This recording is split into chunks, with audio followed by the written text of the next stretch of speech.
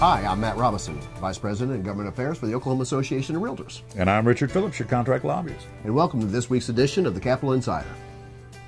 Well, this week, Julie Tetzworth was confirmed as an OREC Commissioner. We certainly appreciate her service, and congratulations to Julie. And thank you for Senator Stanislawski for promoting her. Absolutely. Yep. And the governor for appointing her. Absolutely. Yeah. You bet, you bet. Thank you very much, Julie, for your service to the real estate industry.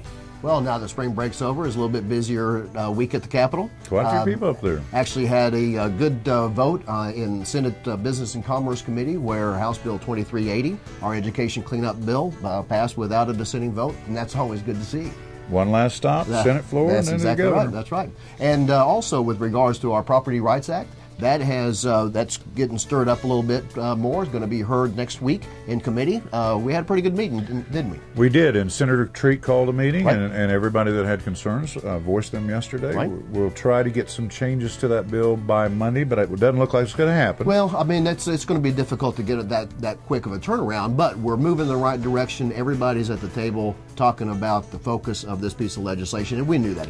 And why we're running this legislation, right. And I think they understand our side of it a little bit. There's no question about it, and we certainly appreciate Senator Treat for pulling those folks together. He's really done a great job. That's right.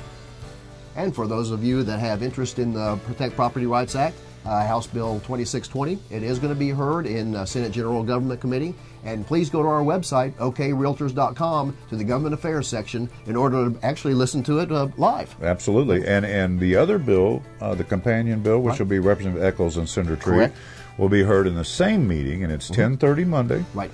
And feel free to watch, give us your input. That's what we're looking for. Sure. We appreciate your service to the industry, and thank you very much for tuning in to this week's edition of the Capital Insider. See you next week.